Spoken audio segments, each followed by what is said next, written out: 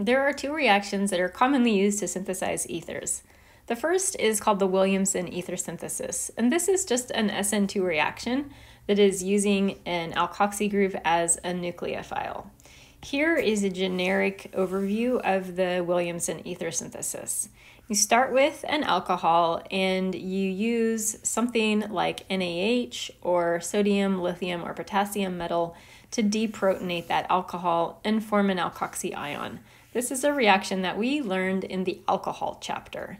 Once we have formed that alkoxy ion, we can then do an SN2 reaction with alkyl halide or some other type of molecule that has a really good leaving group.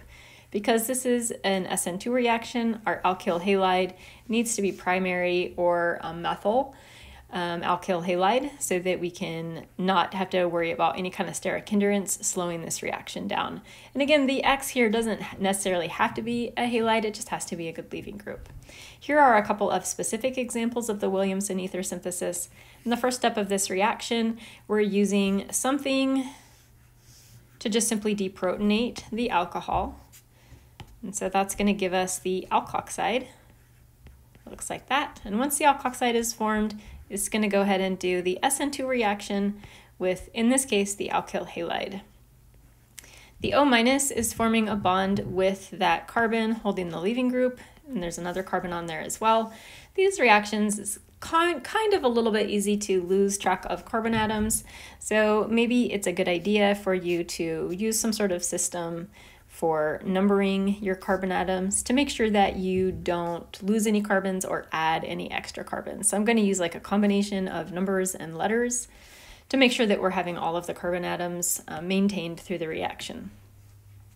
We've got one more example here. Here's an alcohol with sodium metal. Again, any one of these substances, sodium, lithium, potassium, or NaH, they will all work to deprotonate the alcohol,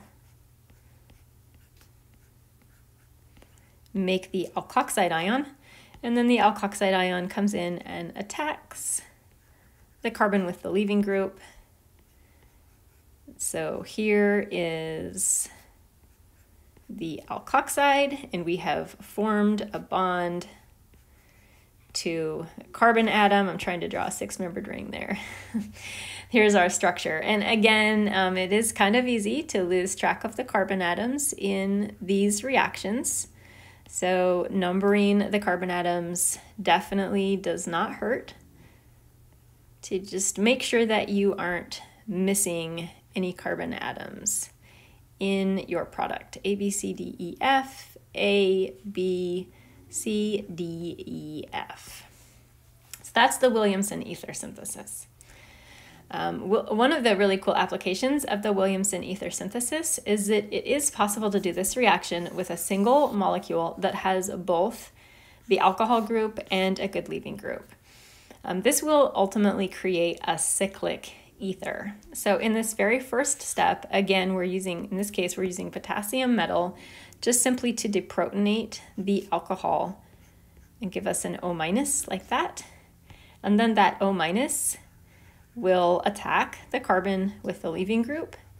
And this is definitely one where we want to be thinking about numbering our carbons here.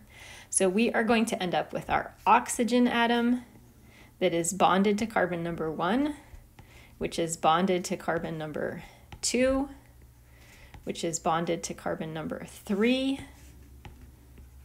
which is bonded to carbon number 4, and we created a bond between oxygen and carbon number 4, like that. That's not the best looking ether that I drew there. It's a 5-membered ring, so that makes it look a little prettier. This is a really cool reaction. One of the caveats of this is that it really only works when you are forming a ring that has 5 or 6 atoms in the ring. So it's working to form a 5 or 6-membered ring.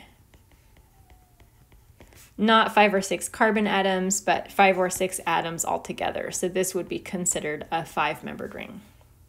Anything that is larger or smaller than that, it's got some weird bond angles and weird steric hindrance, and it's just not very favorable. The second method that we have for preparing an ether is alkoxymercuration-demercuration. And if you're wondering if this is similar to the reaction that you learned Last quarter, it definitely is. Last quarter, we learned a reaction called alkoxymercuration-demercuration. And the only difference between alkoxy and oxymercuration is the reagent that we use in step 1. In oxymercuration-demercuration, this reagent right here was water. In oxymercuration-demercuration, because we were using water, we added a hydrogen and an OH across our double bond. In alkoxymercuration-demercuration, we're using an alcohol instead of water.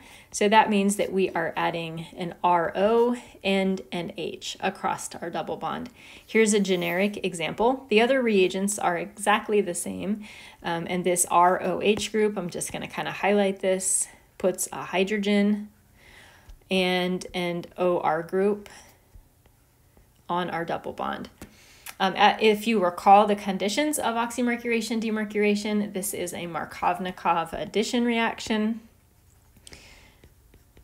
and it proceeds with no carbocation rearrangement. And you can really use any alcohol that you want in this reaction. So here we have one example that we're looking at. In this reaction, we're taking away the carbon-oxygen double bond. We're creating a couple of new bonds on the carbon-oxygen double bond. Following Markovnikov's rule, one of these positions is going to get a hydrogen. One of them is going to get the OR group. The hydrogen is going to go with the other hydrogen, so the hydrogen will go right here. I'm just going to write it temporarily. Our OR group is OET in this reaction, so we've got an OET group going right there. And it really isn't okay to draw just one hydrogen atom on this carbon out here, so we need to draw all 3 of the hydrogen atoms out there, or just don't draw any of them at all, like that. So there is our OET group, and if it bothers you to kind of do a mixture of line structure and condensed notation, there it is drawn out in whole.